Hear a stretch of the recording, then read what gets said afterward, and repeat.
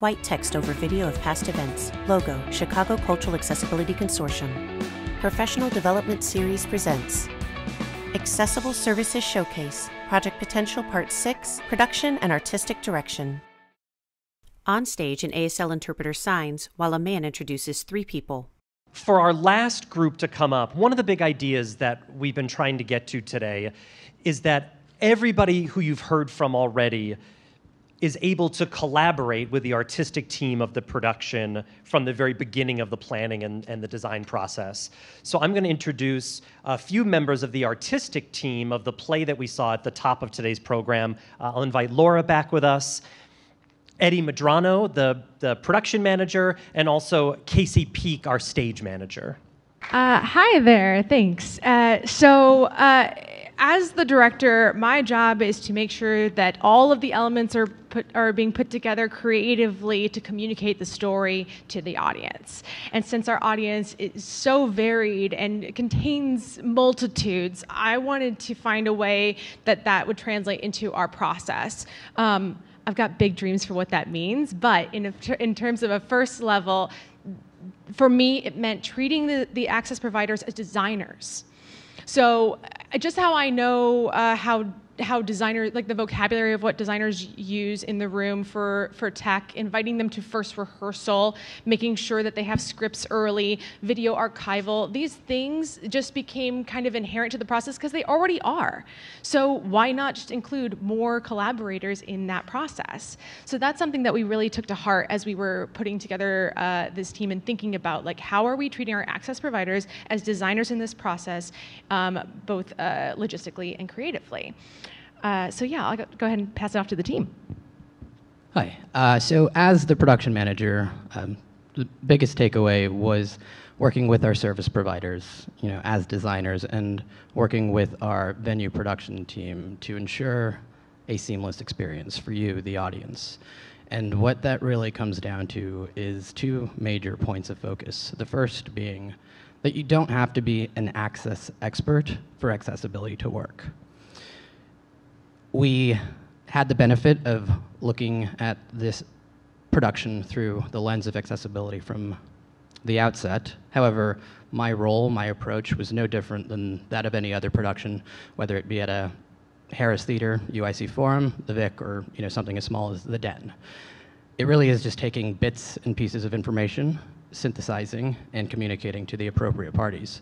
In this case, taking the needs of our service providers, communicating that to the Theater on the Lake production team, and providing the proper resources to ultimately deliver what we hope is a seamless experience. And that brings me to the second point of focus, which is ensuring, again, that this is a good experience for you.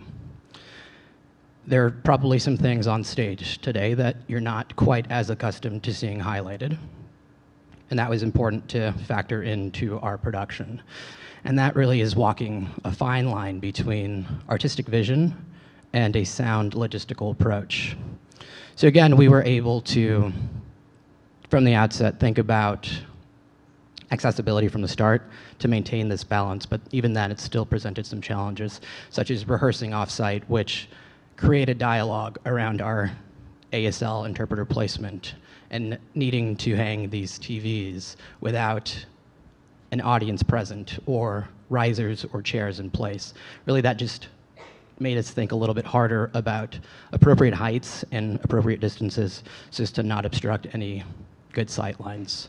So in a nutshell, it really is just kind of taking those two thoughts, those two schools of thought, and working with your team, tying everything together to hopefully produce a successful event. So with that, I will pass it to Casey Peak. Hello, I'm Casey. So the job for the stage manager does not really change with access because in theory, if you are stage managing a production, you are treating everybody that's involved in the production with respect and making sure that their needs are met. So you're just doing that for more people rather than fewer.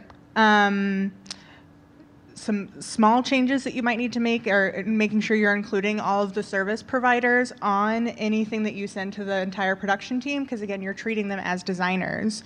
So you're including them on calls, you're including them on reports, and you're inviting them to attend the rehearsals as any other designer would be invited to attend if they chose to come.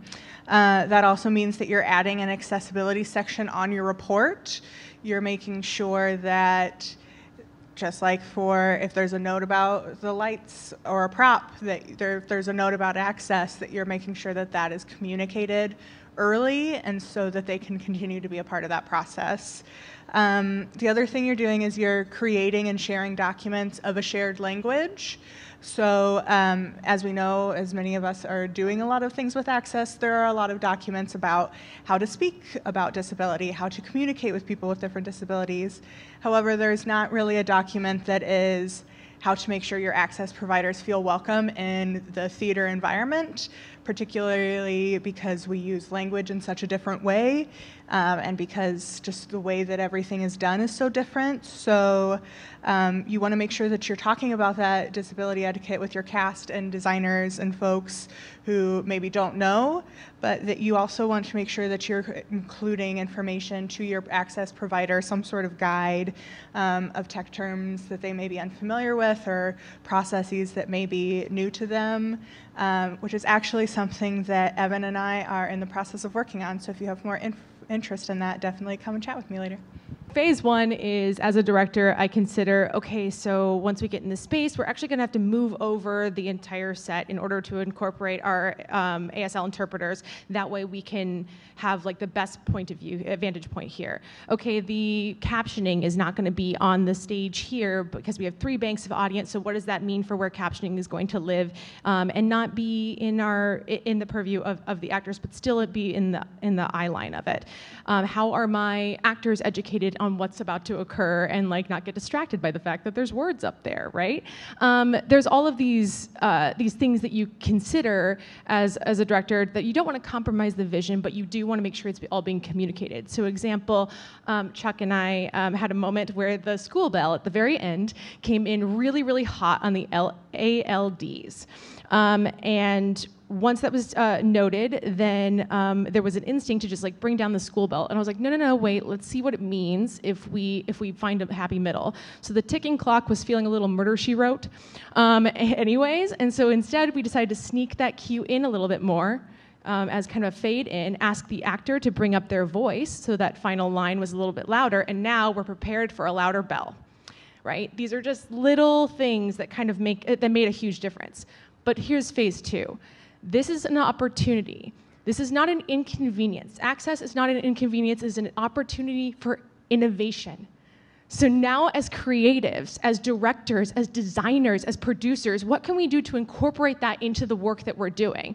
Evan and I are so jazzed about this, and I'm so jazzed about this, that like, how do we put captioning on the bookcases that the person is standing next to, the actor is standing next to, and it moves along the screen with the actor? How can we, let's see here, build in soundscapes that can inform the action of the play for people who are blind or low vision?